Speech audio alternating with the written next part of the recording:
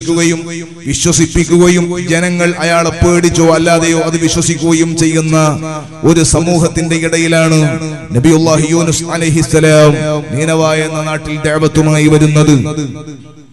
യൂനുസ് നബി അലൈഹിസ്സലാത്തു വസ്സലാമിന്റെ പ്രഭാഷണങ്ങൾ കേട്ട് യൂനുസ് നബി അലൈഹിസ്സലാത്തു വസ്സലാമിന്റെ ദഅവത്തുകൾ സ്വീകരിച്ച് ആളുകൾ യൂനുസ് നബി അലൈഹിസ്സലാത്തു വസ്സലാമിന്റെ പിന്നിൽ കൂടുമോ എന്ന ഭയപ്പെട്ട രാജാവ് തന്റെ കാലിന്റെ അടിയിൽ നിന്ന് മണ്ണ് പോകുമെന്ന് പേടിച്ച് തന്റെ അധികാരത്തിനും തന്നെ വിശ്വസിക്കുന്ന ജനങ്ങളിൽ ഗണ്യമായ കുറവും പേടിച്ച രാജാവ് ഒരു കാര്യം നാട്ടിൽ പറഞ്ഞു വരുത്തി. യൂനുസിന് ഭ്രാന്താണ് എന്ന് വരുത്തി തീർത്തു.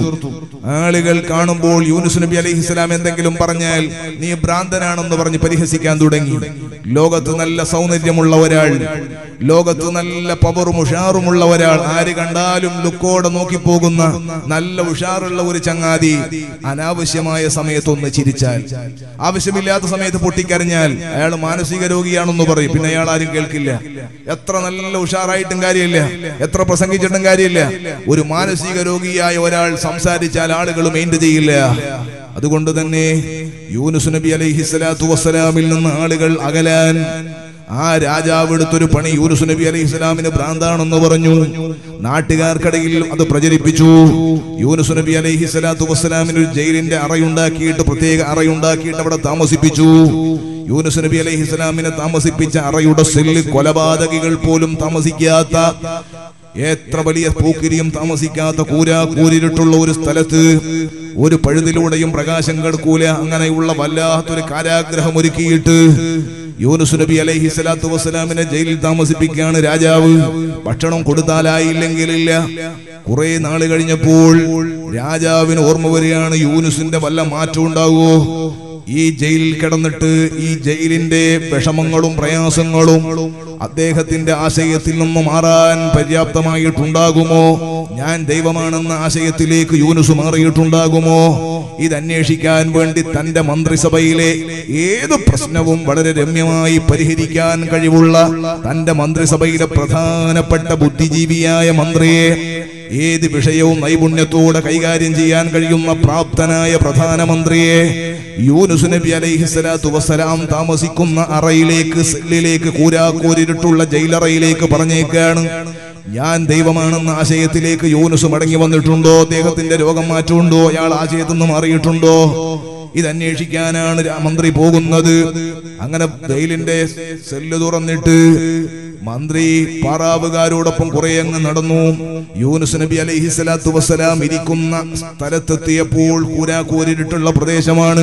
പക്ഷെ യൂനുസ് നബി ഇരിക്കുന്ന സ്ഥലത്ത് നോക്കുമ്പോ മന്ത്രിയുടെ കണ്ണു തള്ളിപ്പോയി. നല്ല പ്രകാശമാണ് ആ റൂമിൽ കാണുന്നത്, ഒരു കുഴപ്പമില്ല, ഇരുട്ടൊന്നുമില്ല, നല്ല പ്രകാശം. എന്നാൽ ബൾബ് കത്തിയാൽ ഈ ബൾബ് നമ്മുടെ എത്ര അടുക്കുന്നു അത്രയും നമുക്ക് ചൂട് അനുഭവപ്പെടും. എന്നാൽ യൂനുസ് നബി അലൈഹിസ്സലാമിന്റെ ഈ ജയിലിന്റെ അറയിലുള്ള വെളിച്ചത്തിന് ചൂടനുഭവപ്പെടുന്നില്ല. നല്ല എയർ കണ്ടീഷൻ സിസ്റ്റത്തിലാണ് ഇതിങ്ങനെ മിന്നി പ്രകാശിച്ചു കൊണ്ടിരിക്കുന്നത്. എവിടെ നിന്നാണ് ഈ പ്രകാശമെന്ന് മനസ്സിലാകുന്നില്ല.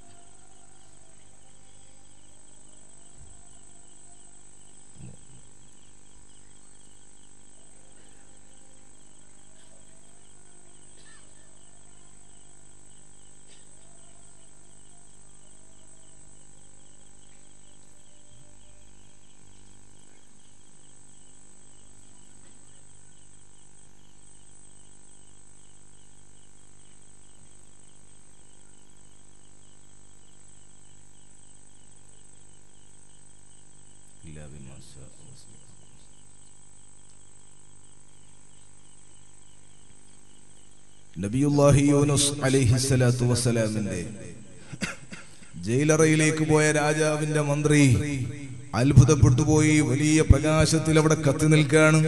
നല്ല പ്രകാശമാണ് റൂമിന്റെ ഉള്ളിൽ. യൂനുസ് നബി അലൈഹിസ്സലാത്തു വസ്സലാം ഒരു പഴം തിന്നുന്നുണ്ട്. മന്ത്രി ഇങ്ങനെ അത്ഭുതത്തോടെ നോക്കുകയാണ്. യൂനുസ് നബി അലൈഹിസ്സലാം ഒരു വെള്ളവും കുടിക്കുന്നുണ്ട്. വെളിച്ചം കണ്ട് അന്തം വിട്ടുപോയ മന്ത്രി സാഗൂതം നോക്കുന്നത് കണ്ട് മന്ത്രിയോട് യൂനുസ് നബി അലൈഹിസ്സലാത്തു വസ്സലാം ചോദിച്ചു, നിങ്ങൾക്ക് ഈ പഴം വേണോ? കിട്ടിയാ തരക്കേടില്ല എന്നായി മന്ത്രി ഒരു കഷ്ണം പഴം കൊടുത്തു.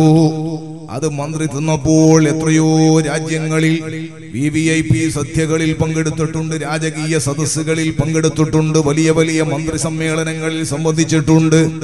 ഒരു രാജ്യത്ത് പോയപ്പോഴും ഇത്ര നല്ല സ്വാദിഷ്ടമായ, ഇത്ര നല്ല പവറുള്ള ഒരു പഴം തന്റെ ജീവിതത്തിൽ ഒരു സദസ്സിലും കിട്ടിയിട്ടില്ല. യൂനുസ് നബി അലൈഹിസ്സലാം വെള്ളം കാണിച്ചിട്ട് ചോദിച്ചു, വേണോ?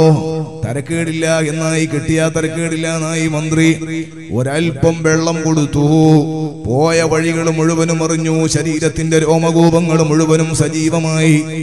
എല്ലാ സ്ഥലത്തും ഓജസ് വന്നതുപോലെ തന്റെ ജീവിതത്തിൽ ഇന്ന് വരെ ഇങ്ങനെ ഒരു വെള്ളം കുടിച്ചിട്ടേ ഇല്ല. മന്ത്രി പരിസരം മറന്നുപോയി, വന്ന വിഷയം മറന്നുപോയി. ബഹുമാനപ്പെട്ട യൂനുസ് നബി അലൈഹിസ്സലാത്തു വസ്സലാമിനോട് മന്ത്രി ചോദിക്കാൻ, അന്തം വിട്ട് ചോദിക്കാൻ, അല്ല യൂനുസേ, നിനക്കിതൊന്നും അല്ലല്ലോ ഞങ്ങൾ തരുന്നത്. കൂരാക്കൂരിട്ടുള്ള റൂമല്ലേ ഒരുക്കിയത്? എവിടെന്നാണ് ഈ വെളിച്ചം? എവിടെന്നാണ് ഈ വെള്ളം? എവിടെന്നാണ് ഈ പഴം? യൂനുസ് നബി അലൈഹിസ്സലാത്തു വസ്സലാമിന്റെ മറുപടി, ഇത് അല്ലാഹു സ്വർഗ്ഗത്തിൽ നിന്ന് ഇറക്കി തന്നതാണ്. ഇത് ഞങ്ങൾക്കും കിട്ടാൻ എന്താണ് മാർഗം യൂനുസേ? അതിനല്ലേ ആ മാർഗം ഞാൻ ആദ്യമേ പറഞ്ഞത്. അല്ലാഹു ഏകനാണെന്ന് വിശ്വസിക്കുകയോ ഞാൻ അവന്റെ നബിയാണെന്ന ആശയം ഞാൻ ആദ്യം തന്നെ പറഞ്ഞത് അതിനല്ലേ? അപ്പോഴല്ലേ നിങ്ങൾ എനിക്ക് ഭ്രാന്താണെന്ന് പറഞ്ഞ് ജയിലിലടച്ചത്. എനിക്കിത് കിട്ടിയേ പറ്റൂ യൂനുസേ, എന്നാ വിശ്വസിച്ചേ പറ്റൂ. യൂനുസ് നബി അലൈഹിസ്സലാത്തു വസ്സലാമിന് ആശയത്തിൽ മാറ്റമുണ്ടോ എന്ന് അന്വേഷിക്കാൻ മന്ത്രിയെ പറഞ്ഞയച്ച രാജാവ് കാത്തു നിൽക്കുകയാണ്. ആ സമയത്ത് ജയിലിന്റെ ഉള്ളിൽ നിന്ന് മന്ത്രി അതാ യൂനുസ് നബി അലൈഹിസ്സലാമിന്റെ കൈ പിടിച്ചിട്ട് പറയുന്നു, അശ്ഹദു അല്ലാ ഇലാഹ ഇല്ലല്ലാഹ് വ അന്ന യൂനുസ നബിയുല്ലാഹ്. യൂനുസ് നബി അലൈഹിസ്സലാമിനെ കൊണ്ട് വിശ്വസിക്കുകയാണ്. മന്ത്രി പുറത്തേക്ക് ഇറങ്ങുന്നില്ല. യൂനുസ് നബി അലൈഹിസ്സലാം പറഞ്ഞു, നിങ്ങൾ ഇവിടെ താമസിക്കാൻ പാടില്ല, നിങ്ങൾ വേഗം തിരിച്ചു പോകണില്ല, വലിയ കുഴപ്പമുണ്ടാകും. അനുസരിക്കൽ നബിയായ പിന്നെ അനുസരിക്കൽ നിർബന്ധമായില്ലേ? അതുകൊണ്ട് തന്നെ പോകാൻ തീരുമാനിച്ചു. പോവുകയാണ് മനസ്സില്ലാ മനസ്സോടെ രാജാവിന്റെ രാജകീയ സദസ്സിലേക്ക് മന്ത്രി. രാജാവ് പ്രതീക്ഷയോടെ കാത്തു നിൽക്കാണ്. തന്റെ ശിക്ഷാ നടപടി യൂനുസിന്റെ ആശയത്തിൽ നിന്ന് പിന്തിരിപ്പിച്ചിട്ടുണ്ടാകുമോ? യൂനുസിനെ ജയിൽവാസം കൊണ്ട് മനസ്സിൽ മാറ്റമുണ്ടാകുമോ? അതും പ്രതീക്ഷിച്ചു നിൽക്കുന്ന രാജാവ് പ്രതീക്ഷയോടെ കാത്തു നിന്നിട്ട് അത്ഭുതത്തോടെ ഇങ്ങനെ ആടിയാടി വരുന്ന മന്ത്രിയെ കണ്ടിട്ട് മന്ത്രിയോട് ചോദിക്കുന്നു, പോയിട്ട് എന്തായി? യൂനുസിന് വല്ല മാറ്റമുണ്ടോ? അപ്പൊ രാജാവിനോട് മന്ത്രിന്റെ മറുപടി, എന്ത് നല്ല വെളിച്ചമാണ് രാജാവേ അതിന്റെ ഉള്ളില്. രാജാവ് ചോദിച്ചതിന് മറുപടി കിട്ടുന്നില്ല. പിന്നെയും ചോദിക്കും, നല്ല നിങ്ങൾ എന്ത് വെളിച്ചമാ പറയുന്നത്? നിങ്ങൾ പോയിട്ട് എന്തായി? ഞാൻ ദൈവമാണെന്ന ആശയത്തിലേക്ക് യൂനുസ് മടങ്ങിയിട്ടുണ്ടോ? എന്ത് നല്ല പഴമാ രാജാവേ കഴിക്കുന്നത്? പിന്നെയും പരസ്പര വിരുദ്ധമായ മറുപടി. അയാൾ ചോദിക്കുന്ന, അല്ല നിങ്ങൾ അയച്ചത് യൂനുസിന്റെ കാര്യം അന്വേഷിക്കാനല്ലേ? നിങ്ങൾ എന്താണ് ഈ പഴത്തിന്റെ കഥ പറയുന്നത്? അയാൾക്ക് മാറ്റമുണ്ടോ എന്ന് നോക്കാനല്ലേ അയച്ചത്? രാജാവേ എന്ത് നല്ല വെള്ളമാണ് അയാൾ കുടിക്കുന്നത്. നമ്മുടെ നാട്ടിലൊന്നും അങ്ങനത്തെ വെള്ളമില്ല. യൂനുസ് നബി അലൈഹിസ്സലാത്തു വസ്സലാമിന്റെ അടുക്കൽ നിന്നും മടങ്ങി വന്ന മന്ത്രിക്ക് യൂനുസിന്റെ രോഗം ബാധിച്ചിട്ടുണ്ടോ എന്ന് രാജാവിനൊരു ഡൗട്ട്. ചോദിക്കുന്നു, നിങ്ങൾക്കും യൂനുസിന്റെ രോഗം പിടിപെട്ടിട്ടുണ്ടോ എന്ന് എനിക്കൊരു സംശയമുണ്ട്.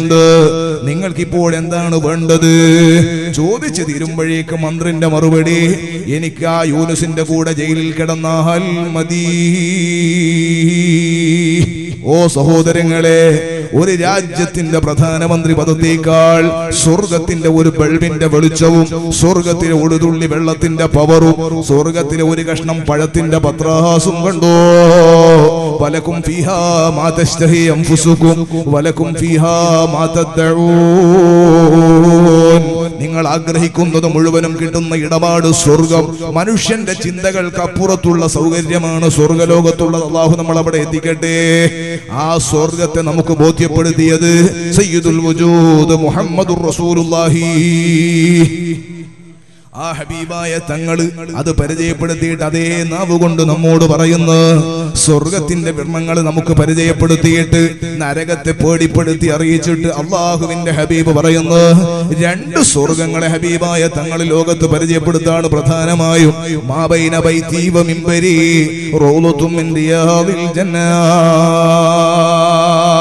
ഞാൻ താമസിക്കുന്ന എന്റെ വീട്, എന്റെ ഹുജറത്തു ഷരീഫ്, എന്റെ ഖബറു ഷരീഫ്, ഞാൻ ഖുതുബ നിർവഹിക്കുന്ന മിമ്പറിന്റെയും ഇടയിലുള്ള സ്ഥലം സ്വർഗീയ ആരാമമെന്ന് മുഹമ്മദുർ റസൂലുള്ളാഹ്. ലോകത്തെ ഏറ്റവും വലിയ ഇസ്ലാമിക കേന്ദ്രമായ നമ്മുടെ എല്ലാവരുടെയും ഖൽബിന്റെ മടക്ക സ്ഥലമായ ഇന്നൽ ഈമാന ലയഇദ്സു ഇലൽ മദീന കമാ തഇദ്സുൽ ഹയ്യതു ഇലാ ജുഹ്രിഹാ. പാമ്പ് മാളത്തിലേക്ക് മടങ്ങുന്നത് പോലെ ഖൽബും ഈമാനും മദീനയിലേക്കെന്ന് മുഹമ്മദുർ റസൂലുള്ളാഹി സ്വല്ലല്ലാഹു അലൈഹി വസല്ലമ തങ്ങൾ പരിചയപ്പെടുത്തിയില്ലേ. ആ പരിശുദ്ധമായ മദീനത്തുൽ മുനവ്വറയിലെ മസ്ജിദുൻ നബവിയിലെ ഖുബ്ബത്തുൽ ഖദറായിന്റെ ചുവടെ ഹുജറത്തു ശരീഫയിൽ സയ്യിദുൽ വജൂദ് മുഹമ്മദുർ റസൂലുള്ളാഹി സ്വല്ലല്ലാഹു അലൈഹി വസല്ലമ തങ്ങൾ കിടക്കുന്ന സ്ഥലം, ആ സ്ഥലവും ഇവിടുത്തെ പരിശുദ്ധമായ മിമ്പറിന്റെയും ഇടയിലുള്ള സ്ഥലം സ്വർഗീയ ആരാമമെന്ന് പഠിപ്പിച്ചില്ലേ. ഇപ്പോൾ ഹജ്ജിന്റെ സീസൺ അല്ലയോ? അള്ളാഹു നമുക്ക് അവിടെ എത്രയോ തവണ എത്താൻ ഭാഗ്യം നൽകട്ടെ. ഹാജിമാർക്ക് അള്ളാഹു തആല റഹ്മത്ത് ചെയ്യട്ടെ. ഒരു അപകടത്തിലും അള്ളാഹു പെടുത്താതെ സാലിമീങ്ങളായി അവരവരുടെ നാടുകളിലേക്ക് അള്ളാഹുവിനെ തിരിച്ചെത്തിക്കട്ടെ. അള്ളാഹുവിന്റെ ഹബീബ് സ്വല്ലല്ലാഹു അലൈഹി വസല്ലമ തങ്ങളുടെ പരിസരത്ത് സഹോദരങ്ങളെ റസൂലുള്ളാഹി തങ്ങളെ മുമ്പിൽ നിന്ന് ശബ്ദമുയർത്താൻ പാടില്ല. ആയത്ത് അവിടെ എഴുതി വെച്ചിട്ടുണ്ട്. നബി സ്വല്ലല്ലാഹു അലൈഹി വസല്ലമ തങ്ങളുടെ മുമ്പിൽ നിന്ന് ഉച്ചത്തിൽ സംസാരിക്കാൻ പാടില്ല, അദബിനെതിരാണ്. എന്നാൽ ഹബീബായ തങ്ങൾക്ക് സലാം പറയാൻ വേണ്ടി പോകുന്ന ബാബു സലാമിലൂടെ മദീനത്തെ പള്ളിയിൽ റസൂലുള്ളാഹിന്റെ തങ്ങളുടെ റൗളയുടെ അടുക്കലേക്ക് പോകുമ്പോ ഇടതുഭാഗത്ത് അനിയന്ത്രിതമായ ശബ്ദം കേൾക്കാം. നമുക്ക് ചിലപ്പോൾ വലിയ ഒച്ചപ്പാട് കേൾക്കാം, ബഹളം കേൾക്കാൻ. പട്ടാളക്കാര് ഹജ്ജ് സീസണിൽ പ്രത്യേകിച്ച് അനിയന്ത്രിതമായ നിയന്ത്രണമില്ലാത്ത ഒഴുക്കാണ് ആ ഭാഗത്തേക്ക്. എന്താണ് കാരണം? അവിടെ അതാ നബി സ്വല്ലല്ലാഹു അലൈഹി വസല്ലമ തങ്ങൾ പറഞ്ഞ പ്രദേശമാണത്, റൗളയാണ്. ആ റൗളയിലേക്ക് ആളുകൾ തിക്കും തിരക്കും കൂട്ടിയിട്ട് അങ്ങോട്ട് ഒഴുകുകയാണ്. എന്തിന്? ലക്ഷങ്ങൾ ചെലവാക്കിയിട്ട് എത്രയോ ആയിരക്കണക്കിന് കിലോമീറ്ററുകൾ സഞ്ചരിച്ചിട്ട് ഹബീബായ തങ്ങളെ ചാരത്തുനിന്ന് സലാം പറഞ്ഞിട്ട് ഇനി ആ പരിശുദ്ധമായ റൗള ശരീഫിൽ ഒന്ന് കാലെടുത്തു വെക്കണം. എന്റെ കാലൊന്ന് ഉള്ളിലേക്ക് കയറിയാൽ ഞാൻ അള്ളാഹുവിന്റെ ഹബീബ് സ്വർഗമാണെന്ന് വിശേഷിപ്പിച്ച സ്ഥലത്തെത്തി. സ്വർഗം എന്ന് പറഞ്ഞാൽ ചോദിക്കുന്നത് എന്തും കിട്ടുന്ന ഇടമാണ്. അതുകൊണ്ട് തന്നെ അത് പരിചയപ്പെടുത്തിയ നേതാവ് തന്നെയാണ് ഇതും പറഞ്ഞത് സ്വർഗമാണെന്ന്. ആ സ്വർഗത്തിൽ നിന്ന് എനിക്ക് എന്റെ റബ്ബിനോട് സ്വർഗം ചോദിക്കണം, എനിക്ക് എന്റെ റബ്ബിനോട് നരകത്തെ തൊട്ട് കാവല് ചോദിക്കണം, എനിക്ക് എന്റെ റബ്ബിനോട് ദുനിയാവ് ചോദിക്കണം, ആഖിറം ചോദിക്കണം. ദുആ കൊണ്ട് വസിയ്യത്ത് ഏൽപ്പിച്ച പലരുമുണ്ട്. അവരുടെ സങ്കടങ്ങൾ അല്ലാഹുവിന്റെ മുമ്പിൽ ഹബീബായ തങ്ങളുടെ ഇടതുഭാഗത്ത് നിൽക്കുകയാണ്. റസൂലുള്ളാഹി തങ്ങളെ തവസ്സുലാക്കി അവിടത്തോട് ഇസ്തിഗാസ ചെയ്ത് അല്ലാഹുവിന്റെ മുമ്പിൽ കൈമലർത്താൻ കിട്ടുന്ന ചാൻസ് സഹോദരാ, ലോകത്തെ ഏറ്റവും ചെറിയ സ്ഥലത്ത് എങ്ങനെ നിസ്കരിക്കാം എന്നത് അവിടെ കാണാം. സുജൂദ് ചെയ്യാൻ സ്ഥലമില്ലെങ്കിലും സുജൂദ് ചെയ്യുകയാണ്. രണ്ട് കാല് വെച്ചാൽ അവിടെ നിന്ന് നിസ്കരിക്കുകയാണ്. രണ്ട് റക്അത്ത് നിസ്കരിക്കുന്നവൻ അവിടെ നിന്ന് ഒഴിയുന്നില്ല. റക്അത്തുകൾ ജീവിതത്തിൽ കുറവാണ്. സുന്നത്ത് നിസ്കാരത്തിന് താല്പര്യമില്ലാത്തവനാണ്. പക്ഷെ മദീനയിലെ റൗളയിൽ കയറിയാൽ നിസ്കാരത്തിന് പിശുക്കേയില്ല. മനസ്സറിഞ്ഞിട്ടവൻ പുറത്തിറങ്ങൂല. പട്ടാളക്കാര് തള്ളണം, അല്ലെങ്കിൽ ബാക്കിലുള്ളവരുടെ തള്ളുകൊള്ളണം. മനസ്സ് അറിഞ്ഞ് പുറത്തിറങ്ങൂല. ഞാൻ പറഞ്ഞത് ആ പരിശുദ്ധമായ റൗളയിലുള്ള തിക്ക് കണ്ടോ? ഏതാണ് ആ തിക്ക്? റസൂലുള്ളാഹി തങ്ങൾ സ്വർഗമാണെന്ന് പരിചയപ്പെടുത്തിയതല്ലേ അതിന്റെ പ്രത്യേകത. എന്നാൽ അതേ നേതാവ് തന്നെ വന്നജ്മി ഇദാ ഹവാ മാ ളല്ല സ്വാഹിബുകും വമാ ഗവാ വമാ യൻതിഖു അനിൽ ഹവാ ഇൻ ഹുവ ഇല്ലാ വഹ്യുൻ യൂഹാ. സംസാരം മുഴുവനും നുബുവത്തിന്റെ നാവ് കൊണ്ട് മാത്രം ഉരിയാടിയ തന്റെ ഇച്ഛകൾക്കനുസരിച്ചൊന്നും പറഞ്ഞിട്ടേ ഇല്ല. സയ്യിദുനാ മുഹമ്മദുർ റസൂലുള്ളാഹി ആ ഹബീബായ തങ്ങൾ മറ്റൊരു സ്വർഗത്തെ പരിചയപ്പെടുത്തുന്നു. മജ്ലിസുൽ ഇൽമാണ്, ഇൽമിന്റെ മജ്ലിസ് സ്വർഗീയ ആരാമമാണെന്ന് മുഹമ്മദുർ റസൂലുള്ളാഹി. ഇൽമുകളിലെ ഏറ്റവും റഹ്മത്തായ ബറകത്തായ ഇൽമ് സയ്യിദുനാ മുഹമ്മദുർ റസൂലുള്ളാഹി സ്വല്ലല്ലാഹു അലൈഹി വസല്ലമ തങ്ങളെ കുറിച്ചുള്ള ഇൽമാണ്. ഫത്ഹുൽ മുഈൻ അടക്കമുള്ള എല്ലാ ഫിഖ്ഹിന്റെ ഗ്രന്ഥങ്ങളുടെയും തുടക്ക ഭാഗത്ത് നിങ്ങൾ ശ്രദ്ധിച്ചോ, മഹാന്മാര് പഠിപ്പിക്കുന്നത് ഉപ്പാക്കും ഉമ്മാക്കും അടക്കമുള്ള രക്ഷിതാക്കൾക്ക് ഒരു കുട്ടിക്ക് ആദ്യമായി പഠിപ്പിക്കൽ വുജൂബായ സംഗതി എന്താണെന്നറിയോ? അല്ലാഹുവിനെ കുറിച്ചുള്ള പാഠമല്ല, സ്വർഗത്തെ കുറിച്ചുള്ള പാഠമല്ല, നരകത്തെ കുറിച്ചുള്ള പേടിപ്പെടുത്തലല്ല. സയ്യിദുനാ മുഹമ്മദുർ റസൂലുള്ളാഹി ഹബീബായ തങ്ങളെയാണ് ആ കുട്ടിയുടെ മനസ്സിൽ പതിപ്പിക്കേണ്ടത്. ഹബീബായ തങ്ങളെ കുറിച്ചുള്ള ധാരണയാണ് ആ പൊന്നുമോളുടെ പൊന്നുമോന്റെ മനസ്സിൽ പതിക്കേണ്ടത്. നമ്മുടെ സംസാരം ക്യാച്ച് ചെയ്യാൻ വേണ്ടി ആ കുട്ടിയുടെ കാതുകൾക്ക് പവറുണ്ടായാൽ, നമ്മുടെ സംസാരം സ്വീകരിക്കാൻ പറ്റുന്ന നിലക്ക് ആ മകന്റെ ബുദ്ധി വളർന്നാൽ, ആ മകളുടെ ബുദ്ധി വളർന്നാൽ, അവൻ ചെറിയ ചെറിയ പേരുകൾ പറയുന്ന സാഹചര്യം എത്തിയാൽ ആദ്യം ഹബീബായ തങ്ങളെ പേര് പറഞ്ഞ് പഠിക്കട്ടെ. സയ്യിദുനാ മുഹമ്മദുർ റസൂലുള്ളാഹി. അതുകൊണ്ട് പഠിക്കാൻ നിർബന്ധമായ ബാധ്യതയുള്ളതാണ് സയ്യിദുൽ വജൂദ് മുഹമ്മദുർ റസൂലുള്ളാഹി. ഇൽമുകളുടെ കൂട്ടത്തിൽ ഏറ്റവും മഹത്വമുള്ള ഇൽമ് അത് നബി സല്ലല്ലാഹു അലൈഹി വസല്ലമ തങ്ങളെ കുറിച്ചുള്ള ഇൽമാണ്. ആകയാൽ സഹോദരങ്ങളെ, ഈ പരിശുദ്ധമായ മജ്ലിസ് സ്വർഗീയ ആരാമമാണെന്നതിൽ സംശയമില്ല. ഈ മഹത്തായ മജ്ലിസ് ദുആക്ക് ഇജാബത്ത് കിട്ടുമെന്നതിൽ നിങ്ങൾക്ക് സംശയം വേണ്ട.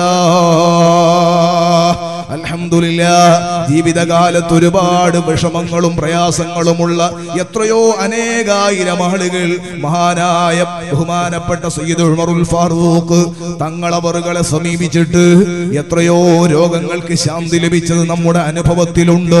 നമുക്ക് പലരെയും കണ്ടു പരിചയമുണ്ട്. മംഗലാപുരം ആശുപത്രിയിൽ നിന്ന് മടക്കുമ്പോ മൽഹറിലൊന്ന് കയറിയിട്ട് തങ്ങളെ കണ്ട് ദുആ ചെയ്യിപ്പിച്ചിട്ട് പോകാമെന്ന് പറഞ്ഞിട്ട് ഈ മൽഹറിൽ കയറിയിട്ട് തങ്ങളെ കണ്ട് ഒരു ആശ്വാസ വാക്ക് പറഞ്ഞിട്ട് ഒന്ന് വെള്ളം മന്ത്രിച്ചിട്ട് നൂലൊന്ന് മന്ത്രിച്ചിട്ട് തങ്ങളെ വാക്കുകൊണ്ട് എത്ര ആളുകളാണ് സദാ സ്വലാഹിയത്തിലേക്ക് സലാമത്തായി രക്ഷപ്പെട്ടു പോയത്? എത്ര ആളുകൾക്കാണ് രോഗം മാറിയത്?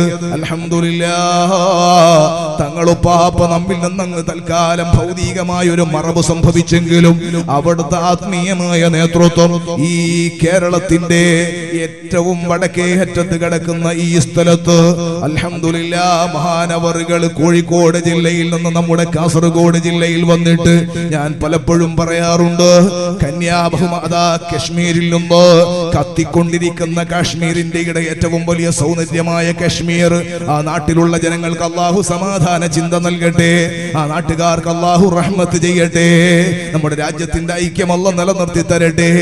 ആ രാജ്യം മുതൽ ഇങ്ങോളം കേരളം കാണാൻ ഒരാൾ വന്നാൽ, കേരളത്തിലുള്ള ദീനീ ചൈതന്യം കാണാൻ ഒരാൾ യാത്ര ചെയ്താൽ, അയാൾ കർണാടകയിലൂടെ കടന്നു വന്നാൽ തലപ്പാടി കഴിഞ്ഞിട്ട് മഹാനായ പൊസോട്ട തങ്ങൾ അവരെ സ്വീകരിക്കാൻ വേണ്ടി ഈ കാസർഗോഡിന്റെ അല്ല കേരളത്തിന്റെ ഏറ്റവും വടക്കേ അറ്റത്ത് ഇവിടെ കിടക്കുകയാണ്. എന്തിന്?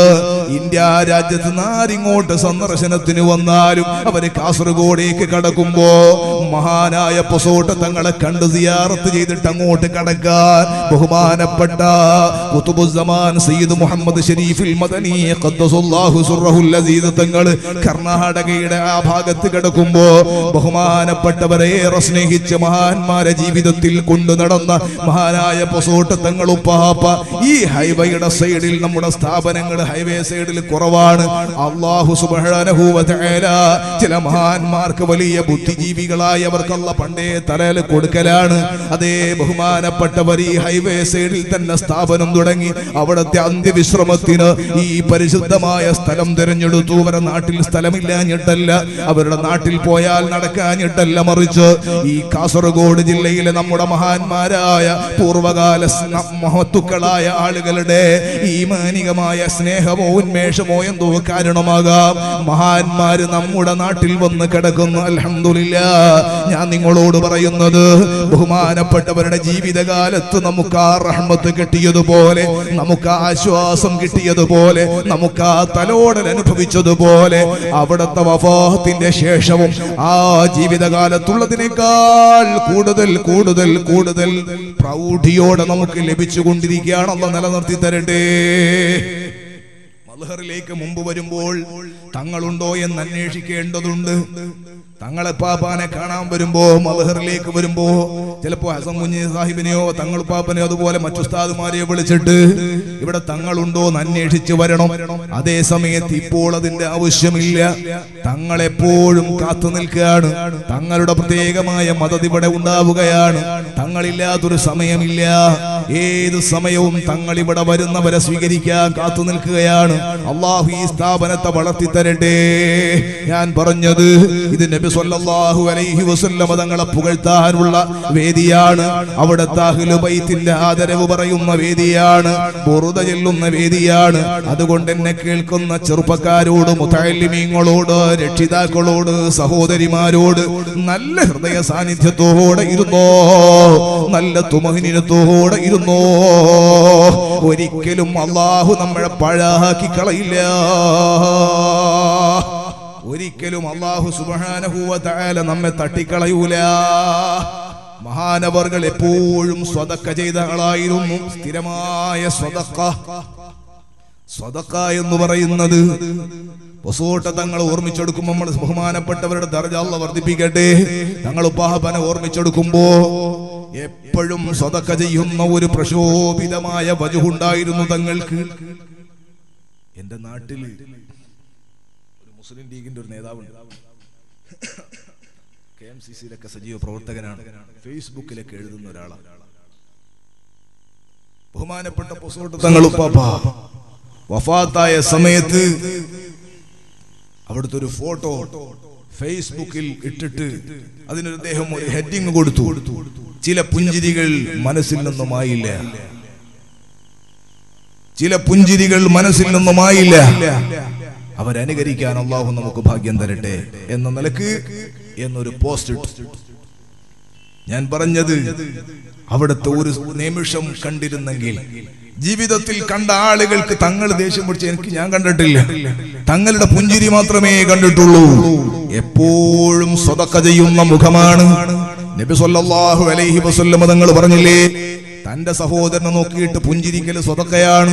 തങ്ങളുപ്പാപ്പയുടെ പ്രധാനപ്പെട്ട ഏറ്റവും വലിയ പ്രത്യേകത, എത്ര ഗൗരവമായ വിഷയമായാലും വളരെ സരസമായി, സരളമായി, ലളിതമായി കൈകാര്യം ചെയ്യുകയും അള്ളാഹുവിന്റെ ദീനിൽ സുന്നത്ത് ജമാഅത്തിന്റെ പ്രവർത്തകരുടെ കൂടെ നിൽക്കുകയും ചെയ്തു. എപ്പോഴും ആശ്വാസമായി. നാട്ടിലൊരു മദ്രസന്റെ പ്രശ്നം വന്നു. നാട്ടിലൊരു മദ്രസ, സുന്നത്ത് ജമാഅത്തിന്റെ മദ്രസ തുടങ്ങിയപ്പോ അതിന്റെ ശത്രുക്കൾ അതിന് കേസ് കൊടുത്തു. ഇപ്പോഴും ഹൈക്കോടതിയിലാണ്. അല്ലാഹു തആല സലാമത്താക്കി തരട്ടെ. കാസർഗോഡ് ഡിവൈഎസ്പി ചർച്ചക്ക് വിളിച്ചു.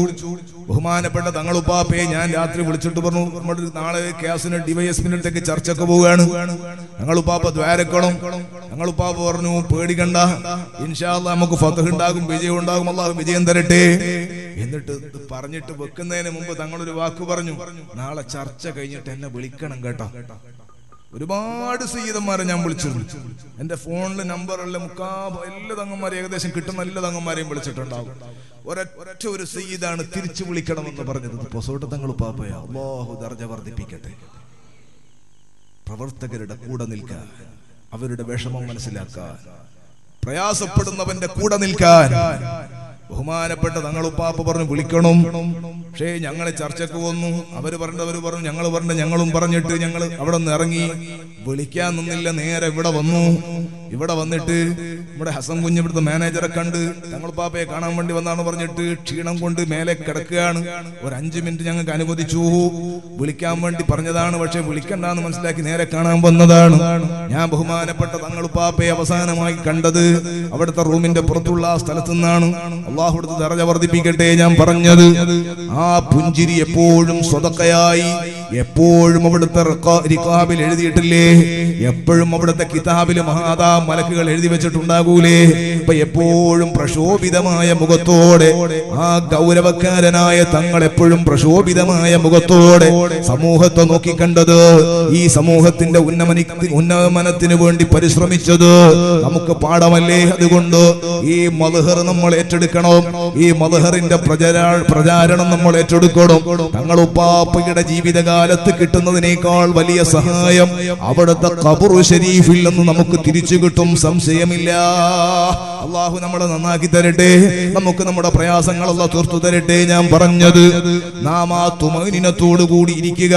സയ്യിദുനാ മുഹമ്മദുർ റസൂലുള്ളാഹി സ്വല്ലല്ലാഹു അലൈഹി വസല്ലം തങ്ങളുടെ മദ്ഹ് പറയുന്ന സ്ഥലത്ത്, ഹബീബായ തങ്ങളെ വർണ്ണിക്കുന്ന സ്ഥലത്ത് അള്ളാഹുവിന്റെ റഹ്മത്തിന്റെ മലക്കുകൾ ഇറങ്ങും. മഹാന്മാരുടെ മദ്ഹ് പറയുന്ന സ്ഥലത്തും അതാ അള്ളാഹുവിന്റെ റഹ്മത്തിന്റെ മലക്കുകൾ ഇറങ്ങും.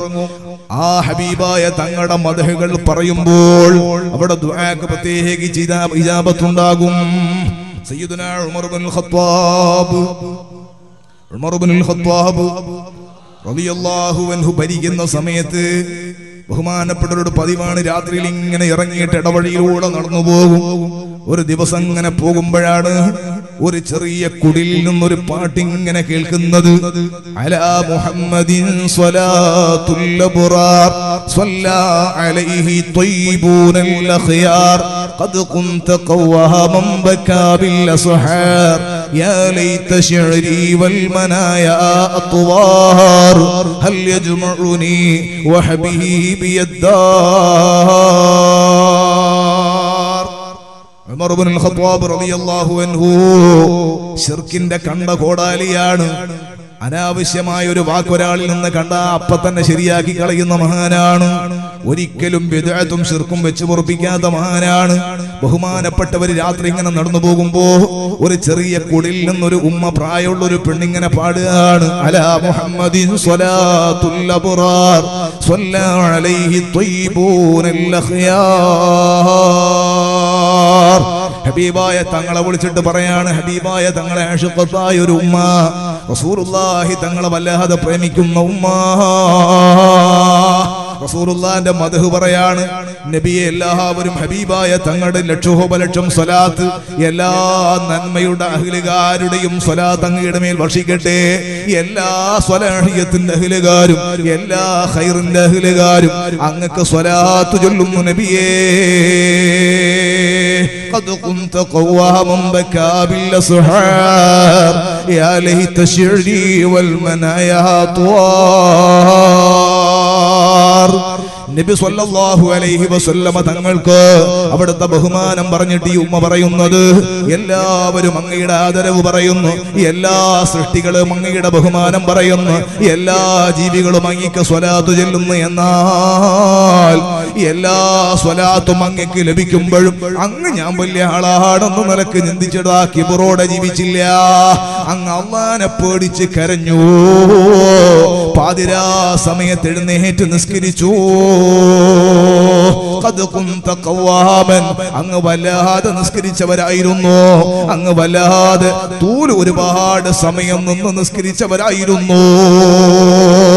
എല്ലാവരും എന്നെ ബഹുമാനിക്കുന്നു, എല്ലാവരും എനിക്ക് സ്വലാത്ത് ചൊല്ലുന്നത് കൊണ്ട് ഞാൻ പണിയെടുക്കണ്ടെന്ന് ചിന്തിച്ചില്ല. ഇത് അല്ലാഹു തന്ന ആദരവാണെന്ന് കരുതിയിട്ട് ഹബീബായ തങ്ങളെ ഏറ്റവും വലിയ ശുക്റുള്ള അടിമയാകാൻ പരിശ്രമിച്ചു.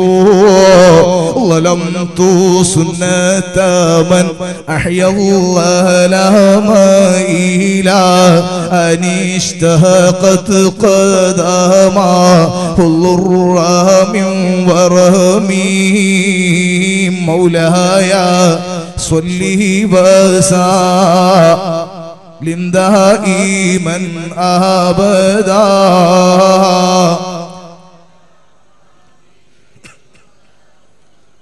للخلق كلهم പാതിരാ സമയത്ത് എഴുന്നേറ്റിട്ട് പാദങ്കാല് നീര് വെക്കുന്നത് വരെ ഹബീബായ തങ്ങൾ നിസ്കരിച്ചു. അല്ലാഹുവിനെ പേടിച്ച് വല്ലാതെ അങ്ങ് കരഞ്ഞു. വലിയ ആളാണെന്ന് ചിന്തിച്ച് കിബറ കാണിച്ചില്ല, പൊങ്ങച്ചം കാണിച്ച് മാറി നിന്നില്ല. ഈ പ്രായമുള്ള ഉമ്മാമങ്ങനെ റസൂലുള്ളാഹിന്റെ മദ്ഹ് പറയാണ്. എന്നിട്ട് പറയുന്നു, ഈ മരണം എന്നെയും എന്റെ ഹബീബായ തങ്ങളെയും അകറ്റിക്കളഞ്ഞുവല്ലോ. ഹൽ യജ്മഉനി വഹബീബിയദ്ദാർ. നാളെ സ്വർഗലോകത്തിൽ എന്നെയും എന്റെ ഹബീബായ തങ്ങളെയും അല്ലാഹുവേ സ്വർഗത്തിൽ ഒരുമിച്ച് കൂടാൻ ഒരു ചാൻസ് തരുവോ? എനിക്കും എന്റെ ഹബീബിനും സ്വർഗത്തിൽ ഒരുമിച്ച് കൂടാൻ ഒരു വേദി ഉണ്ടാകുമോ? ഈ ഉമ്മാമ സങ്കടത്തോടെ റസൂലുള്ളാഹിന്റെ മദ്ഹ് അങ്ങനെ ചൊല്ലുന്നത്. അതാ ഇടവഴിയിലൂടെ നടന്നു പോകുന്ന ശിർക്കിന്റെ കണ്ട കോടാഹലിയായ സയ്യിദുനാ ഉമർ ഇബ്നുൽ ഖത്താബ് റളിയല്ലാഹു തആല അൻഹു കേൾക്കുകയാണ്. ഉമർ റളിയല്ലാഹു അൻഹു പോയിട്ട് കതകിനെ മുട്ടുന്നു. ഈ പ്രായമുള്ള വീട്ടുകാര് ചോദിക്കുന്ന, ആരാ കതകിനെ മുട്ടുന്നത്? ഉമർ റളിയല്ലാഹു അൻഹു പറയുന്നു, ഞാനാണ്, ഉമർ ഇബ്നുൽ ഖത്താബാണ്. അപ്പൊ ഈ ഉമ്മാന്റെ ചോദി, പാതിരാ സമയത്ത് ഖലീഫക്ക് ഇവിടെ എന്താണ് കാര്യം?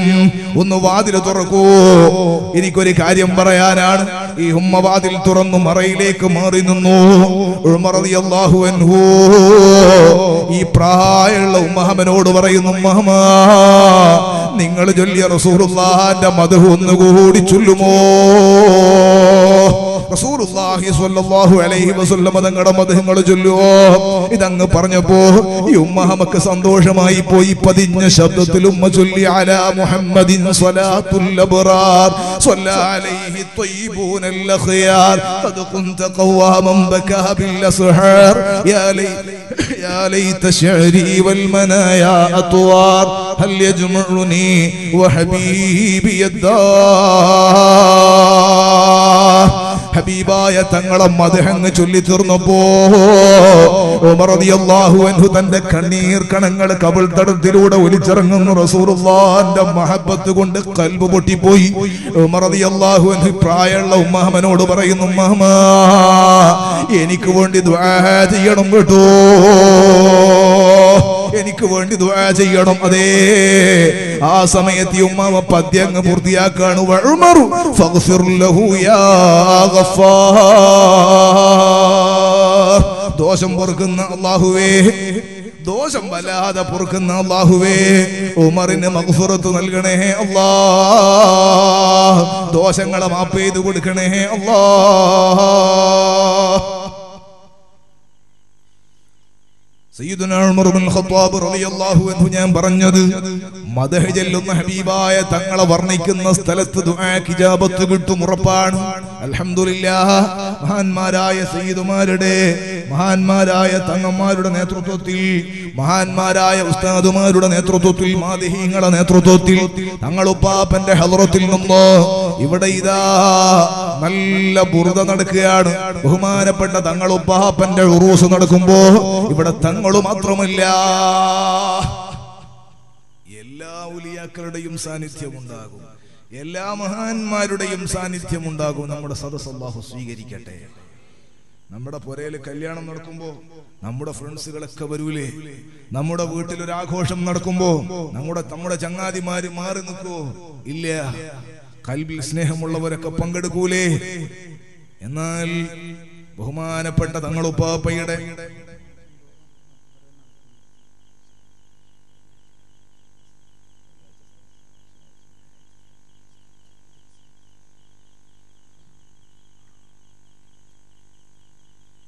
എല്ലാ മഹാന്മാരുടെയും സാന്നിധ്യമുണ്ടാകും, എല്ലാവരുടെയും നോട്ടമുണ്ടാകും. ഇവിടെ കയറി വരുമ്പോ തങ്ങളുപ്പാപ്പ മാത്രല്ല ഉറൂസിനുള്ളത്. കൂട്ടത്തിൽ ഓർമ്മപ്പെടുത്തുന്നു, ബുർദ എല്ലാ വെള്ളിയാഴ്ച രാവ്, വ്യാഴാഴ്ച അസ്തമിച്ച വെള്ളിയാഴ്ച രാവ് മഹാനമായ തങ്ങളുപ്പാപ്പന്റെ ഹളറത്തിൽ വെച്ച് ഉസ്താദുമാര്, മുതഅല്ലിമീങ്ങൾ, സയ്യിദന്മാർ ബുർദ ചൊല്ലുന്നുണ്ട്. ഈ ശബ്ദം കേൾക്കുന്ന ആളുകൾ, പ്രത്യേകിച്ച് പരിസരത്തുള്ള ആളുകൾ, ആ മഹനീയമായ സദസ്സിനെ നമ്മുടെ രോഗശമനത്തിന്, നമ്മുടെ പ്രയാസങ്ങൾ മാറിക്കിട്ടുന്നതിന്, നമ്മുടെ ആവശ്യ നിർവഹണത്തിന്, ആ സദസ് ദുന്യാവും ആഖിറവും രക്ഷപ്പെടാൻ ഉപകാരപ്പെടുന്നതിന് ആ സദസ് ഉപയോഗപ്പെടുത്തണമെന്ന് നിങ്ങളോട് ഓർമ്മപ്പെടുത്തുന്നു. എല്ലാ ആഴ്ചയിൽ, എല്ലാ വ്യാഴാഴ്ച അസ്തമിച്ച വെള്ളിയാഴ്ച രാവിലും മഹാനവറുകളുടെ മക്കാമിൽ വെച്ച്, അവിടത്തെ ഹദറത്തിൽ വെച്ച് ബുർദ ചൊല്ലുന്നുണ്ട് എന്നാണ് ഇപ്പോ മാനേജർ ഇവിടെ വന്ന് പറഞ്ഞത്. എല്ലാവരെയും ഒന്ന് ഓർമ്മപ്പെടുത്തുകയാണ് ഞാൻ പറഞ്ഞത്. സയ്യിദുനാ മുഹമ്മദുർ റസൂലുള്ളാഹി സ്വല്ലല്ലാഹു അലൈഹി വസല്ലം തങ്ങളുടെ പ്രിയപ്പെട്ട അവിടുത്തെ കുടുംബ പരമ്പര, ആ പരമ്പരയിലെ ആദരണീയനായ ഒരു സയ്യിദ് എന്ന് പറഞ്ഞാൽ തന്നെ വലിയ ബഹുമാനമാണ്. എത്ര ഒരാൾ പഠിച്ചാലും, ഒരാളെ എത്ര വലിയ പണ്ഡിതനായാലും സയ്യിദ് ആകൂല. നമ്മളെല്ലാ പ്രവർത്തനങ്ങളും നടത്തി നമ്മളെല്ലാവരും വല്ലാതെ ദ്വാരക്കാണ്, വലിയ വലിയ ആളുകളാണെന്ന് പറയാണ്. ഉസ്താദുമാർക്കൊക്കെ അല്ലാഹു റഹ്മത്ത് ചെയ്യട്ടെ. എന്നാൽ സഹോദരങ്ങളെ, നമ്മളെല്ലാവരും വീട്ടിൽ നിന്ന് പുറത്താണ്. വീട്ടിന്റെ ഉള്ളിലേക്ക് കയറിപ്പോകാൻ വേണ്ടി സമ്മതം ചോദിക്കേണ്ടവരാണ്. എന്നാൽ നബി സല്ലല്ലാഹു അലൈഹി വസല്ലം തങ്ങളുടെ വീട്ടിന്റെ ഉള്ളിലുള്ളവരാരാ? അത് അവിടുത്തെ അഹ്ലുബൈത്താണ് കേട്ടോ. അവര് വീട്ടുകാരാണ്. വീട്ടുകാർക്ക് പരിഗണന കൊടുത്തിട്ടല്ലേ മറ്റുള്ളവർക്ക് കിട്ടൂ. അപ്പൊ റസൂലുള്ളാഹി സ്വല്ലല്ലാഹു അലൈഹി വസല്ലം തങ്ങളെ മുമ്പിൽ നിർത്തുമ്പോ, അതുകൊണ്ട് ആ ശാഫി ഇമാം പറഞ്ഞത് അലുന്നബീദരിയതി വഹും ഇലൈഹി വസീലതി അർജു ബിഹിം മുഅ്താഗദൻ ബിയദിൽ യമീനി സഹീഫതി. ലോക പ്രശസ്തനായ പണ്ഡിതൻ, നമുക്കേയും അംഗീകരിക്കുന്ന ഇമാമുന ശാഫിഈ റഹ്മത്തുള്ളാഹി അലൈഹി മഹാനവറുകൾ പറഞ്ഞു, എന്റെ അഭിലാഷം, എന്റെ ആലംബം, എന്റെ അത്താണി, എന്റെ അഭയകേന്ദ്രം അത് അഹ്ലുബൈത്താണ്. ഹബീബായ നബി സല്ലല്ലാഹു അലൈഹി വസല്ലം തങ്ങളിലേക്ക് എത്താനുള്ള മാർഗവും അവരാണ്. നാളെ പേടി പെരുത്ത ഖിയാമത്ത് നാളിൽ കൈകളിൽ, ഇടത്തെ കൈയിലും വലത്തെ കൈയിലൊക്കെ കിതാബ് കൊടുക്കപ്പെടുന്ന സമയത്ത് വലത് കൈയിൽ കിതാബ് കിട്ടിയിട്ട് വിജയിയാകാൻ ആ അഹ്ലു ബൈത്ത് മുഖേന സാധിക്കുമെന്ന് ഞാൻ ആഗ്രഹിക്കുന്നു. അതെത്ര വലിയൊരു മഹത്വമുള്ള കാര്യമാണ് സഹോദരങ്ങളെ. പല സ്ഥലത്തും ഞാൻ പറയാറുണ്ട്, ഞാൻ ഒന്നുകൂടി ആവർത്തിക്കുന്നു. ഇപ്പോൾ ഹറമിലല്ലേ ഹാജിമാരുള്ളത്?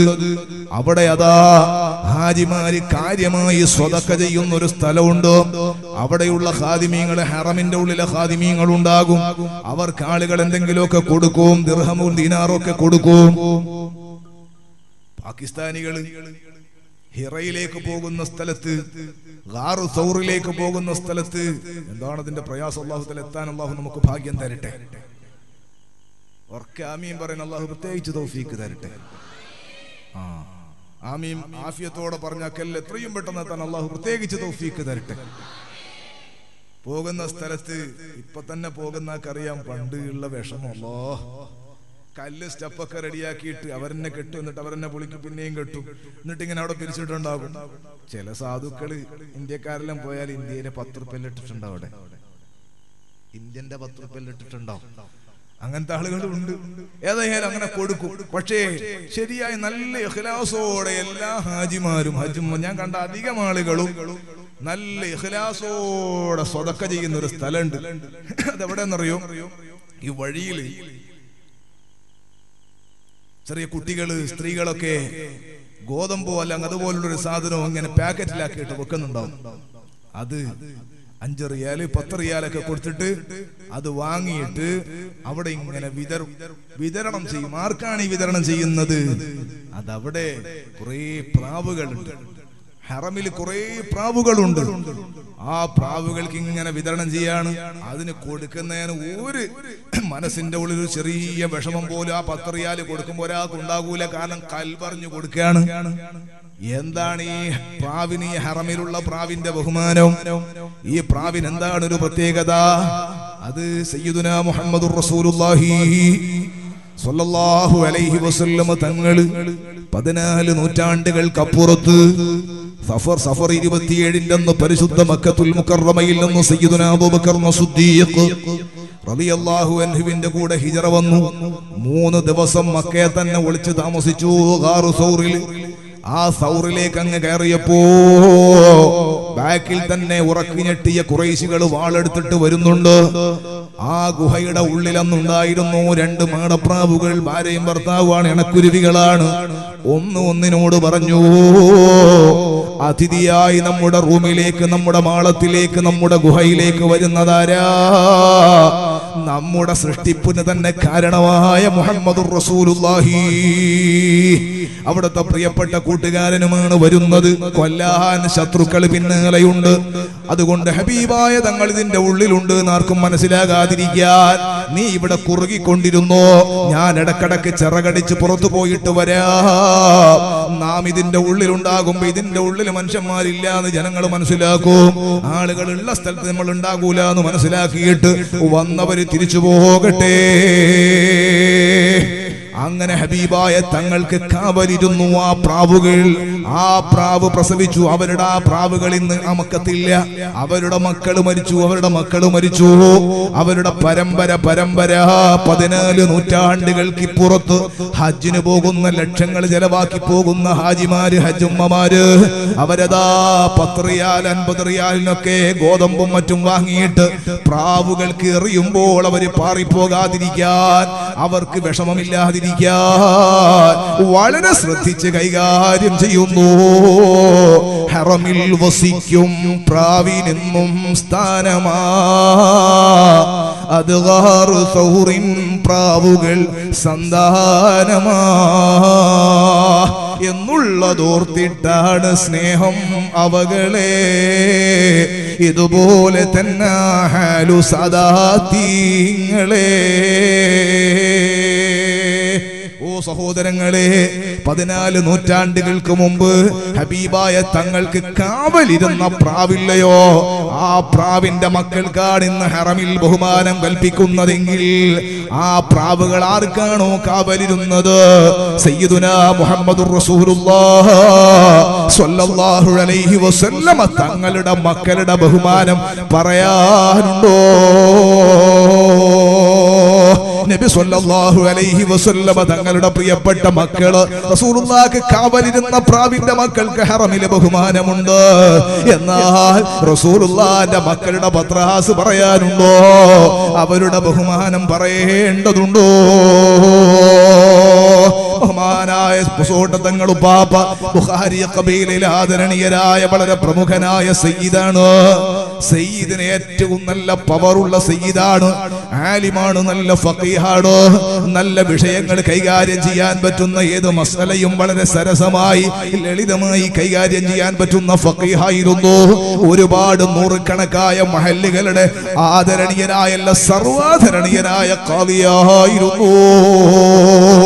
ഒരു മഹല്ലത്തിൽ തങ്ങളുപ്പാപ്പ ഖാദിയായ മഹല്ലത്തിൽ നിങ്ങൾ അന്വേഷിക്കൂ. പല ജനങ്ങളും ഇന്നും തങ്ങളുപ്പാപ്പനെ പറയുമ്പോ കണ്ണീര് തുടക്കുകയാണ്. അവിടുത്തെ സമീപനം, ഒരു പ്രശ്നം പറയാൻ വേണ്ടി വന്നാലുള്ള സ്വീകരണം, ഒരു പ്രശ്നത്തിൽ ഇടപെടുന്ന കോലം, ബഹുമാനപ്പെട്ടവർക്ക് ഒരു പ്രത്യേകമായ ശൈലി തന്നെ. പൊസോട്ട തങ്ങളെ ശൈലിയിൽ ഒരാളെ കിട്ടൂല നിന്നാളുകൾ പറയാൻ തുടങ്ങിയ നിലക്ക് ബഹുമാനപ്പെട്ടവർ ഓരോ മഹല്ലിലും തന്റെ പാണ്ഡിത്യം അനുസരിച്ച് ഇടപെട്ടിരുന്നു. അങ്ങനെ എല്ലാ വിഷയങ്ങളിലും കൈകാര്യം ചെയ്യുന്ന ഒരു പ്രവർത്തകനായ കറകളഞ്ഞ പണ്ഡിതനായ മഹാനവറുകൾ. ഓ സഹോദരാ, ദിക്റ് ചൊല്ലുന്ന നാവ്, ഖുർആൻ ഓതുന്ന നാവ്, സ്വലാത്ത് ചൊല്ലുന്ന നാവ്, ഹബീബായ തങ്ങളെ വർണ്ണിക്കുന്ന നാവ്, ഏറ്റവും നല്ല പ്രഭാഷണ കലയിൽ ചാതുര്യമുള്ള മഹാനവറുകൾ നല്ല പ്രഭാഷകനായിരുന്നു, നല്ല ആലിമായിരുന്നു, നല്ല മുത്തഖിയായിരുന്നു. അതിനേക്കാൾ ഏറ്റവും ബഹുമാനപ്പെട്ടവർ ഏറ്റവും പവറുള്ള സയ്യിദായിരുന്നു. ആകയാൽ ഈ ഉറൂസ് മുബാറക്കിന് നമ്മൾ ഈ സദസ്സിലേക്ക് കടന്നു വരുമ്പോ ഒരു ശങ്കയും വേണ്ട. ഇവിടെ തങ്ങളുപ്പാപ്പ മാത്രമായിരിക്കൂല, അവിടുത്തെ പരമ്പര ഹബീബായ സ്വല്ലല്ലാഹു അലൈഹി വസല്ലമ തങ്ങൾ വരെയുള്ള അവിടുത്തെ ഉപ്പാപ്പമാരില്ലയോ, ആ ഉപ്പാപ്പമാരുടെ സഹായം ഇവിടെ ഉണ്ടാകും, ആ ഉപ്പാപ്പമാരുടെ അർവാഹുകൾ ഇവിടെ ഉണ്ടാകും, ആ ഉപ്പാപ്പമാരുടെ കുടുംബത്തിലുള്ള മഹാന്മാരുടെ സാന്നിധ്യം ഇവിടെ ഉണ്ടാകും. ഒരിക്കലും ബഹുമാനപ്പെട്ടവർ ഇവിടെ ഒറ്റയ്ക്കല്ല. മഹാന്മാർ അവര് പരിപാടികൾക്ക് പങ്കെടുക്കലെന്നല്ലേ അവരെ പരിപാടി, അവരിങ്ങനെ സന്തോഷത്തോടെ ജീവിക്കല്ലേ. അവർക്കാരെയും പ്രത്യേകിച്ച് ശ്രദ്ധിക്കേണ്ടതില്ല. ജീവിതകാലത്ത് അവരുടെ തടി അവർ നോക്കണമായിരുന്നു. തടിയുമായി വിട്ടുപിരിഞ്ഞ പിന്നെ നോക്കേണ്ടതില്ല. റൂഹിന് നല്ല പവറുള്ള മഹാന്മാർ ജീവിതത്തെക്കാൾ പവർ കാണിക്കുന്നു വഫാത്ത് കാലത്ത്.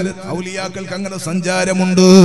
സയ്യിദുനാ സുൽത്താനുൽ ഹിന്ദ് ഗരീബ് നവാസ് ഖാജ മുഈനുദ്ദീൻ ചിശ്തി ഖദ്ദസല്ലാഹു സിർറഹുൽ അസീസ്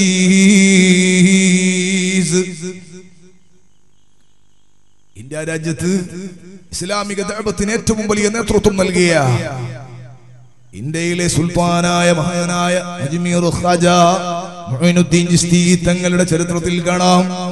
ഔറംഗസീബ് രാജാവ് പ്രഗത്ഭനായ പുകൽ ചക്രവർത്തി ഔറംഗസീബ് രാജാവ് ഒരു ദിവസം അദ്ദേഹത്തിന്റെ ഭരണമേറ്റെടുത്തിട്ട് അജ്മീറിലേക്ക് സിയാറത്തിന് വരികയാണ്. അജ്മീർ ഖാജന്റെ ഒരു സ്വഭാവം പുസ്തകത്തിൽ വായിച്ചു പഠിച്ചതാണ്, ചരിത്ര പുസ്തകങ്ങളിൽ കാണാം.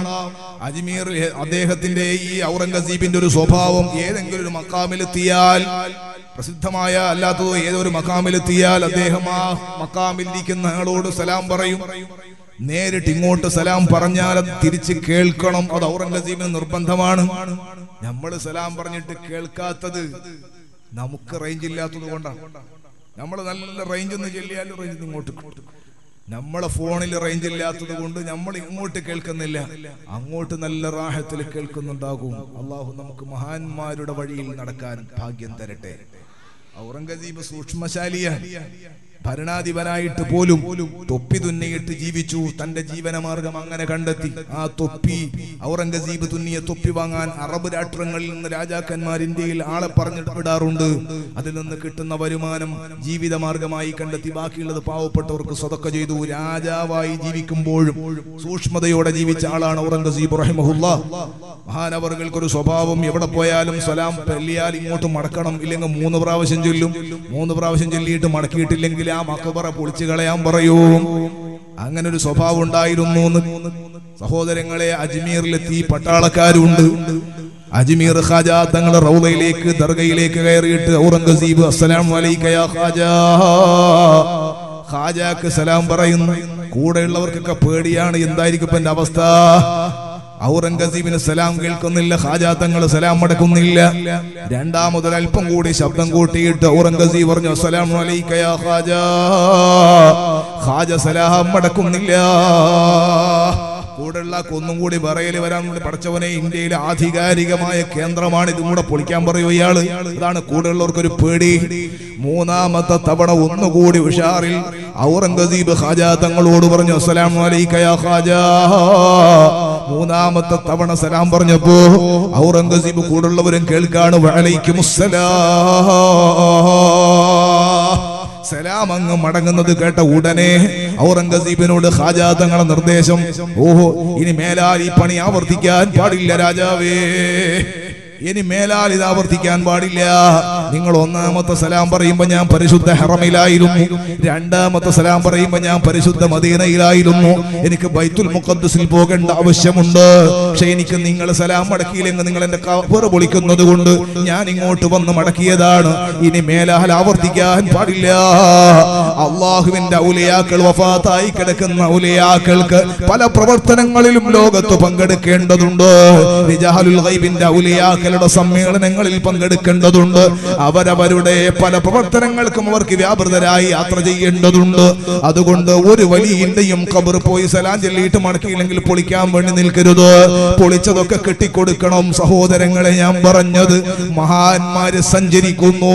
അവർക്കെയും അതാ ഒരു സയ്യിദിന്റെ ഉറൂസ് നടക്കുമ്പോ, ഒരു വലിയന്റെ ഉറൂസ് നടക്കുമ്പോ നാം നമ്മുടെ കൂട്ടുകാരന്റെ വീട് കുടിയലിന് പോകുന്നത് പോലെ, അവന്റെ കല്യാണത്തിൽ സംബന്ധിക്കുന്നത് പോലെ, അവന്റെ വീട്ടിലുള്ള എന്തെങ്കിലും പ്രത്യേകമായ ഫംഗ്ഷനുകളിൽ നാം ക്ഷണിക്കപ്പെട്ടാൽ എത്തുന്നത് പോലെ ബഹുമാനപ്പെട്ട തങ്ങളുപ്പാപ്പയുടെ ഒന്നാമത്തെ ഉറൂസ് മുബാറക്കാണ്. അല്ലാഹു അടുത്ത ദറജ വർദ്ധിപ്പിക്കട്ടെ. ഈ ഉറൂസിന് ബഹുമാനപ്പെട്ട താജുൽ ഉലമയുടെ സാന്നിധ്യം ഉണ്ടാകും, ബഹുമാനപ്പെട്ട നൂറുൽ ഉലമയുടെ സാന്നിധ്യം ഉണ്ടാകും, ബഹുമാനപ്പെട്ട സയ്യിദ് മദനി തങ്ങളുടെ സാന്നിധ്യം ഉണ്ടാകും, മമ്പറം തങ്ങളടക്കമുള്ള മഹാന്മാരുടെ സാന്നിധ്യം ഉണ്ടാകും. അവരെല്ലാവരുടെയും റൂഹുകൾ ഇവിടെ ഉണ്ടാകും. അവിടെ തൗപ്പാപ്പമാരുടെ റൂഹുകൾ ഉണ്ടാകും. അതുകൊണ്ട് സദസ്സിലിരിക്കുന്ന എന്നെ ശ്രദ്ധിക്കുന്ന ബുറുദ പ്രതീക്ഷിക്കുന്ന തങ്ങളുപ്പാപ്പയുടെ ഉറൂസ് പ്രതീക്ഷിച്ച് അവിടുത്തെ ബറക്കത്ത് പ്രതീക്ഷിച്ച് വന്ന ഒരൊറ്റ മുസ്ലിമായ മനുഷ്യനും സങ്കടപ്പെടണ്ട. നമ്മുടെ വിഷമങ്ങൾ ആവലാദികൾ അല്ലാഹു തീർത്തു തരട്ടെ. അല്ലാഹു നമുക്ക് റഹ്മത്ത് ചെയ്യട്ടെ. ഓ സഹോദരങ്ങളെ, സയ്യിദുനാ മുഹമ്മദുർ റസൂലുള്ളാഹി സ്വല്ലല്ലാഹു അലൈഹി വസല്ലം തങ്ങൾ പറഞ്ഞ ജീവിത ചിട്ട അങ്ങനെ തന്നെ ജീവിതത്തിൽ കൊണ്ടുവന്നു ബഹുമാനപ്പെട്ടവർ. മഹാനവറുകളുടെ ജീവിതത്തിൽ അതങ്ങനെ തന്നെ ഫലിപ്പിച്ചു. ഞാനൊരു ദിവസം വന്ന് തങ്ങളോട് സംസാരിക്കുന്ന കൂട്ടത്തിൽ ഞങ്ങളുടെ നാട്ടിലെ സ്ഥാപനത്തിന് വേണ്ടി പറയാൻ വേണ്ടി വന്നപ്പോ തങ്ങൾ പറയാണ്, കർണാടകയില് ഏതോ സ്ഥലത്തിന്റെ പേര് പറഞ്ഞ എനിക്ക് ഓർമ്മയില്ല, ആ സ്ഥലത്ത് ലാ ഇലാഹ ഇല്ലല്ലാഹ് എന്ന് പറയാൻ വേണ്ടിയിട്ട് ആടുള്ള മുഅ്മിനീങ്ങൾക്ക് അറിയില്ല. നിങ്ങളൊന്ന് ആലോചിച്ചു, ലാ ഇലാഹ ഇല്ലല്ലാഹ് എന്ന് പറയാൻ വേണ്ടി അറിയാത്തൊരു പ്രദേശം കർണാടകയുടെ ഏതോ ഒരു മൂല. ആ മൂലയിൽ പള്ളി കെട്ടിക്കൊണ്ടിരിക്കുകയാണ് തങ്ങളെ ഓറുകൾ. എത്രയെത്രയേ നൂറുകണക്കായ പള്ളികൾ അവിടെ കെട്ടി, ചെറിയ ചെറിയ മദ്രസകൾ കെട്ടിക്കൊടുത്തു. അവിടെയുള്ള പ്രാഥമിക പഠനം പോലും ഇല്ല. ലാ ഇലാഹ ഇല്ലല്ലാഹ് എന്ന അള്ളാഹുവിന്റെ പേര് പറയാനറിയാത്ത, അള്ളാഹു എന്ന് വിളിക്കാനറിയാത്ത സമൂഹത്തെ അള്ളാഹുവിന്റെ ദീനിലേക്ക് അടുപ്പിക്കാൻ വേണ്ടിയിട്ട് ഷുഗർ പ്രശ്നമാക്കിയില്ല, പ്രഷർ പ്രശ്നമാക്കിയില്ല. തന്റെ ശരീരത്തിൽ അണുക്കൾ കാർന്നു തിന്നുമ്പോഴും തന്റെ മുമ്പിൽ വേദന കൊണ്ടുവരുന്നവന് തന്റെ വേദന അറിയിച്ചില്ല. അതെത്ര മഹത്വമുള്ള, എത്ര വലിയ സ്വഭാവമാണ്. തന്റെ ശരീരം വേദന കൊണ്ട് പ്രയാസപ്പെടുമ്പോഴും, തന്റെ ശരീരം രോഗം കൊണ്ട് ക്ഷീണിച്ചു പോകുമ്പോഴും തന്റെ അടുക്കൽ ക്ഷീണം പറയാൻ വേണ്ടി വന്നവൻ, തന്റെ അടുക്കൽ വേദന പറയാൻ വേണ്ടി വന്നവൻ, എന്റെ കാലിന് വേദനയാ തങ്ങളെ എന്ന് പറയുമ്പോ നിന്നെക്കാളും വേദന എനിക്കുണ്ടോ എന്ന് പറയാതെ അതിനേക്കാൾ വേദനയുള്ള സയ്യിദവറുകൾ ഒരാൾക്കും ആ ടെൻഷൻ ഷെയർ ചെയ്തില്ല. തവക്കുലിൽ ജീവിച്ചു, മുതവക്കിലായി ജീവിച്ചു. തന്റെ പ്രാരാബ്ധം, തന്റെ പ്രയാസം തന്റെ രക്ഷിതാവായ അള്ളാഹുവിന്റെ മുമ്പിൽ അങ്ങ് സമർപ്പിച്ചു. പ്രസംഗിക്കാൻ പാടില്ല എന്ന് ഡോക്ടർമാര് വിലക്കി. പക്ഷേ ഡോക്ടർമാരുടെ വിലക്ക് തങ്ങൾ അനുസരിച്ചില്ല. കാരണം ഏത് സമയത്തും മരിക്കും. മരിക്കുന്നതിന് മുമ്പ് എന്റെ ഒരു വാക്ക് കൊണ്ട് ഒരാൾക്ക് സലാമത്ത് കിട്ടിയാൽ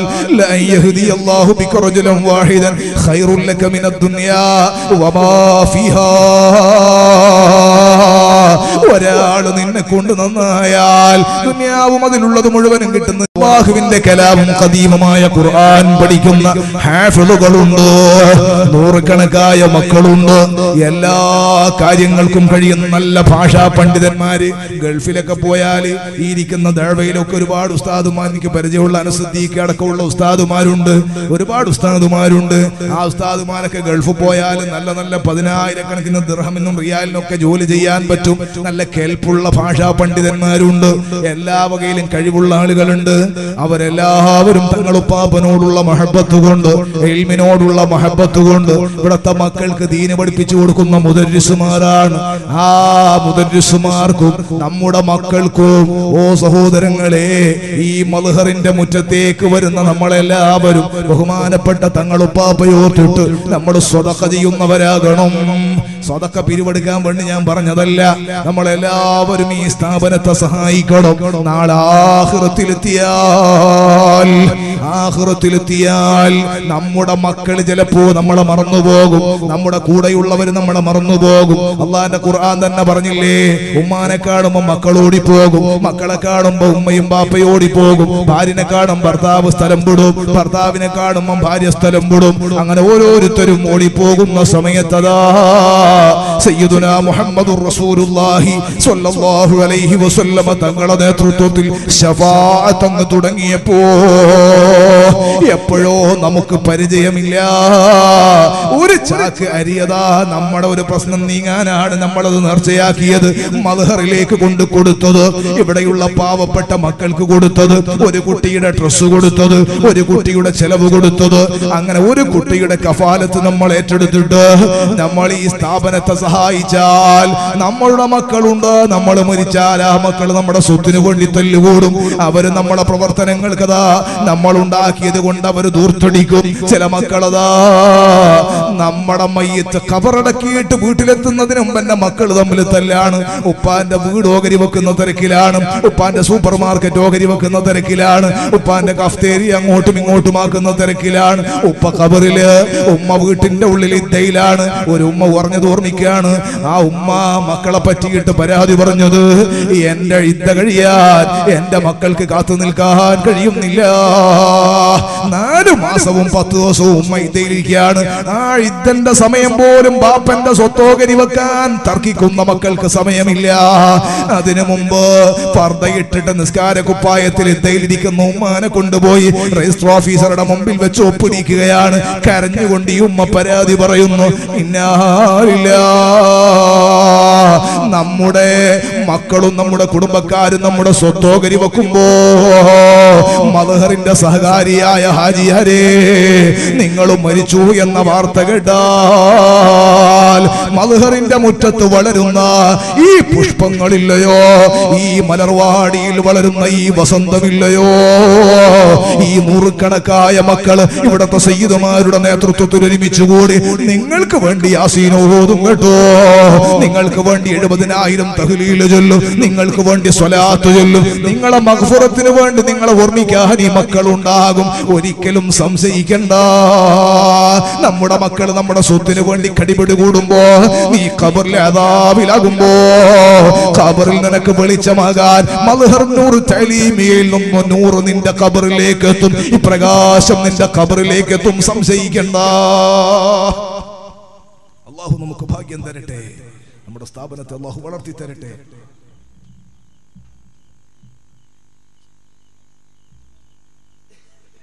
അല്ലാഹു നമ്മുടെ സദസ്സ് സ്വീകരിക്കട്ടെ.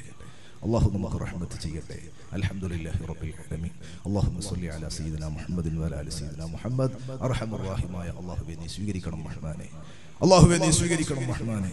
നമ്മുടെ സംസാരം മുഴുവനും നീ ഖബൂൽ ചെയ്യണം റഹ്മാനേ. ബഹുമാനപ്പെട്ട തങ്ങൾ പാപ്പയുടെ പൊരുത്തം, അവിടുത്തെ പാപ്പമാരുടെ ഉമ്മമാരുടെ പൊരുത്തം, അഹ്ലു ബൈത്തിന്റെ ആദരവും പൊരുത്തവും ഞങ്ങളുടെ ജീവിതത്തിൽ എപ്പോഴും നൽകണം റഹ്മാനെ.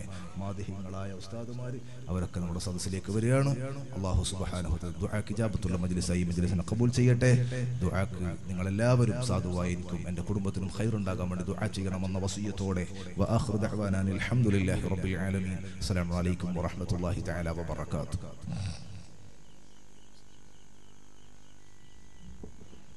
അൽഹംദുലില്ലാ, വളരെ നല്ല രൂപത്തിൽ നമുക്ക്